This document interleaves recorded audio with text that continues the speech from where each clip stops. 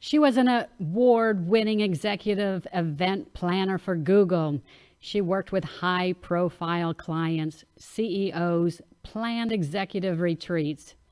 After hundreds of hours of education and blind tastings, she received her certification from the Court Master Sommeliers. And did you know there's only like 28 women that have that certification? I can't wait to hear about that. And she's the author of The Art of Event Planning. Welcome, Giana Gaudini. Did I say your name correctly? You sure did. There's a lot of vowels. I know. It's like a pasta dish. Okay. Thank you so much for being on the show. You're out in San Francisco, correct? I'd love for you, to tell our viewers how you got into event planning. I love to attend events, but it sounds like you have planned some spectacular ones. Yes, I think many professionals in my line of work don't necessarily go to school to become event planners, although it is becoming a more popular profession. Um, so I actually went to school to be a doctor. And like many folks, I pivoted along the way and ultimately decided to follow my passion and knew that I had a passion for, really creating memorable experiences for people that really ended up driving actions as a result, which plays really well into corporate event planning. So when you look back on your life, I think many of us remember experiences. There are these pivotal moments that so many of us plan, from weddings to birthdays to graduations to dinner parties where we're breaking bread with loved ones. And so I wanted to make this into a career where I could really create these incredible experiences that were meaningful to people and also drove business results. That's great. So you went to school in San Diego at the University of San Diego, and did you end up majoring in interior design? No, I Or didn't. I majored in biology. They oh, did not have an interior design or really any major arts majors. Although I will say San Diego State School is now the first, I believe it's the first college to have a master's degree in event planning. My friend Carl Winston is the head of that program over there, which is really exciting to see that picking up steam. But at San no, I Diego graduated State? as a bio major. Oh, wow. Did you say San Diego State? Yes. Right. Well, that's where my son Garrett, which I know is your husband's name, but yeah, Mhm. that's where my son is going now, to San Diego State. That's a That's great. amazing. That's It's a, beautiful down there, and they've got such a wonderful hospitality program. I was lucky enough to be able to teach their first virtual class in April for their hospitality program. So it had been planned to be a virtual class for months before, and with COVID, it just worked out really well. So they've got a really robust program down there now, which is great. that's great. And so now you're in San Francisco, which is a beautiful place. Is that where you started off in the tech world? How, getting that position with Google, and was that position for specifically event planning? Yeah, so I was born and raised here in the Bay Area. My first event planning corporate job was in San Francisco. I started out on the agency side and worked for a couple of agencies and also the CTO Forum, which was a nonprofit tech organization. And then after that, my former colleague from one of these agencies recruited me over to her team at Google.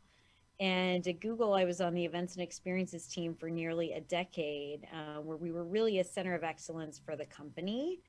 Um, and we really, our remit covered everything from product launches to internal events for, upwards of 20,000 Google employees to 30,000 person Google Cloud events, even movie premieres and brand and reputation events that took me to the hill. So it was a wonderful journey and one of the reasons why I wanted to share my experiences in my book. So after that, you left and then you started your own event planning company, correct? You know, I've had my LLC kind of on the back burner for years now. People reach out to me often for consulting, and I do a lot of strategy work and sessions with people. But I actually left Google because some former Google colleagues of mine recruited me over to the SoftBank Vision Fund to go build and run the first global event team for that brand. And then following that, I am now at AWS. So I now run the global AWS training and certification events team. Oh, wow. Okay. That's great. Well, I guess I was thinking for some reason, I don't know why you had your own company for event planning. So you're actually with an agency that plans events? No, Or I'm in-house at Amazon Web Services. So oh, I'm employed by Amazon now. I do have an LLC, Giana Gaudini LLC. That's, for my book and my platform and the speaking and consulting that I do from time to time. But it's funny that you mentioned that, Pam, because when I went into event planning, that was my end goal, was to eventually have my own company. So maybe I'm not too far off from that. got it. I know that your book, what inspired you to write your book is, just putting all your ideas together. And then I know you write about manifesting your perfect life. Can you tell us about that? Of course. So I've always been a writer. As a child, I had a neighborhood newspaper for many years. And then I parlayed that love of writing into my wine blog, Decantress, which was kind of my, what I moonlit as for a while in early adulthood. As you mentioned, with, my sommelier certification and other projects that were wine related. And then I had my first child, and I found that there was a lot less free time in my days, and I still wanted some sort of mechanism or platform to be able to connect with the community and, give back. And so I thought writing a book would be a great way to scale my time. And it was. And I was really lucky because I had the serendipitous encounter with a book editor. I was contributing to a friend of mine's book about career, and the editor of her book took a liking to my career journey and proposed that I write a book about it. So, it was kind of the right impetus for me to just dive in head first and get it done a few years ago. I love the cover of you and your outfit you're wearing and that staircase is absolutely beautiful. Is that at someone's home in the Bay Area, or is it at a hotel? It's beautiful. Oh, if I could, if I had a nickel for every time someone asked me that. And the funny thing is I actually did the book shoot at the San Francisco Design Center on a staircase, but then we photoshopped in these stairs, and we must have gone through hundreds of different photos of stairs to find just the right stairs. And everybody wants to know, yeah, that was the real stairs, exactly. And then we photoshopped in this more ornate backdrop. So, but it took quite a while to find just the right one. Oh, I love that. I know, speaking about I'm a boy mom also, so I know how busy and active. Yours is a lot smaller. We have a 19 and 21-year-old, but they were, small. I find it interesting how all your wine tasting and how if 28 women only in the U.S. have that certification. That's pretty amazing. How did you go about liking wine and the blind tasting? I was, looking up to see how you get certified, and oh my goodness, what an accomplishment.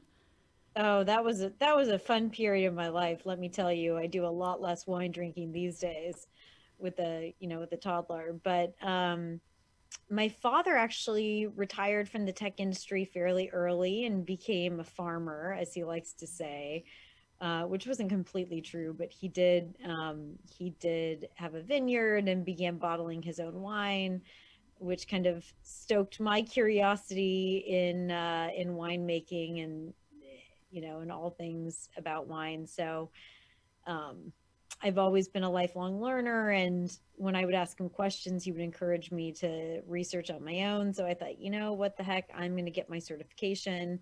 It's a great mechanism for really learning this inside out.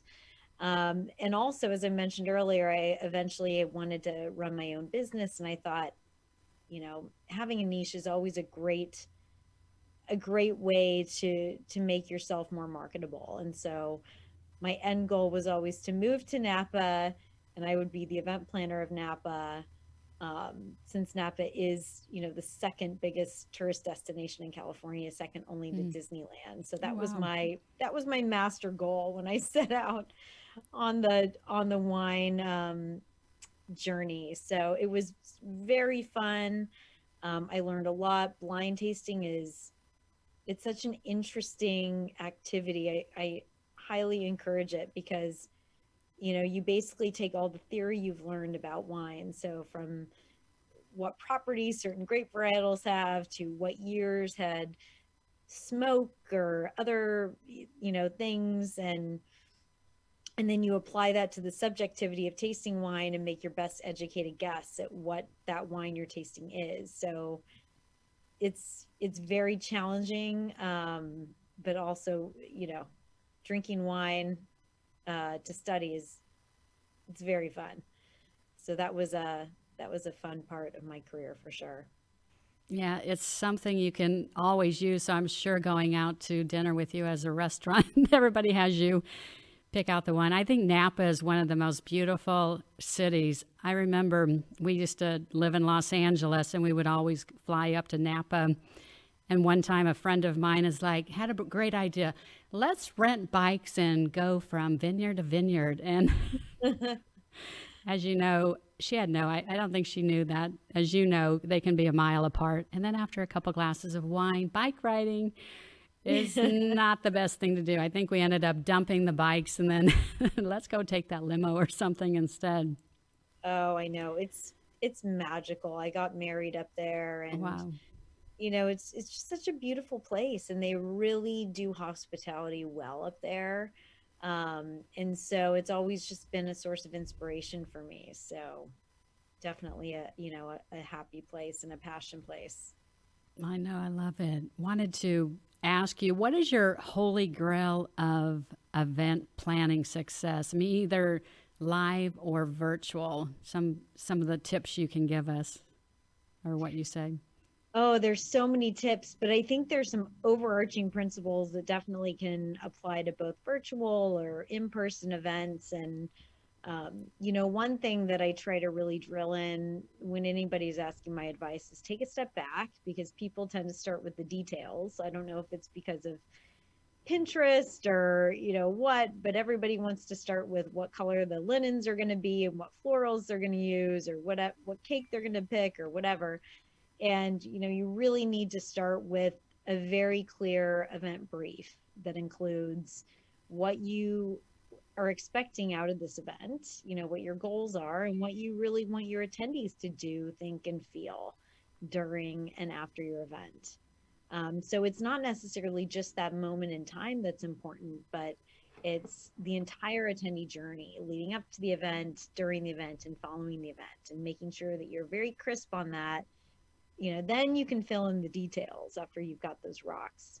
And also how you're going to measure your success. And, that sounds very corporate, but it can also be applied to social events. I think a lot of times people get overwhelmed when they start to realize the many different components that go into creating a successful event. But, another one of the things in my holy grail is take a step back and just identify the top 3 priorities for your event. What are the 3 things that you want people to remember? Because I truly believe, and I don't know if this is, reviewed scientifically or what, but people really tend to remember three things from any one experience. And so, focus on three things, and then everything else is the cherry on top.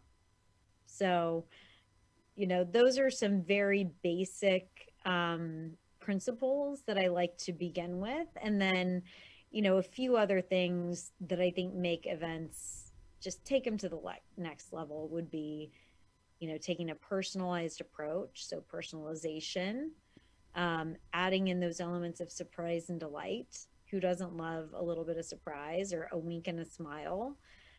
Thinking through pain points and how to eliminate them. That's instantly going to make you a brand that people love. Figuring out a way to make the experience collaborative or co-creative, I like to say. So instead of it just being a, one-to-many or if virtually a broadcast experience, how can you make it more of a two-way engagement that inspires, more skin in the game, more community building? Those are a few of my holy grails. I guess the final one that I almost forgot to mention that's very important is emotion. We're humans are so unique because we're emotionally driven creatures. So what kind of emotions are you hoping to inspire in people through your experiences, and how can you create those emotions? So hopefully that whets the appetite, but there's a lot more details in my book about those. I love that. That's great. I remember attending a wedding outside Los Angeles, and just how you mentioned a lot of the three tips is exactly, she must have read your book, but she had the backdrop of the Pacific Ocean. The food was something to be remembered, a huge mound of all these crab lakes. And then for special effects, she had fireworks on the beach. That was a complete surprise. So that's great. Just have another question for you, but you've done a lot. What is still on your bucket list? Oh, the bucket list. There's so many. Well, travel is at the top of it right now. I'm itching to get all over the world. So that's definitely on my bucket list.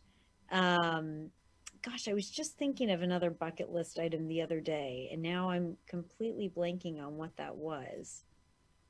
But definitely traveling. I'd like to get to every continent, as many countries as possible. Darn it, I wish I could remember that thing that's at the tip of my tongue. It'll come back to me probably right as we're signing off, Pam. You can email it to me and I'll put it on the post. And I know on your website you have a free event planning guide, 10 questions to ask before planning an event. That's excellent. I do, yes. So what's the best way to get a hold of you? It's very easy to get a hold of me via my website, gianagaudini.com. You can also reach out to me at giana@gaudini.com. I love hearing from all my readers, so feel free to send me a note. I'm also happy to send you a signed sticker for your book. And I can also be found across all the social media channels. You type in my name, it's pretty unique. It's easy to pop up. Well, thank you so much. Learned a lot, and look forward to, more events out there and more travel and being able to get out there. But thank you so much for being on the Pam Goodwin Show, and I really appreciate you taking time. Thank you, Pam. It was great chatting with you today. Thanks a lot, Giana. I cannot wait to come back to Napa, and hopefully we can go have some wine together. Thank you.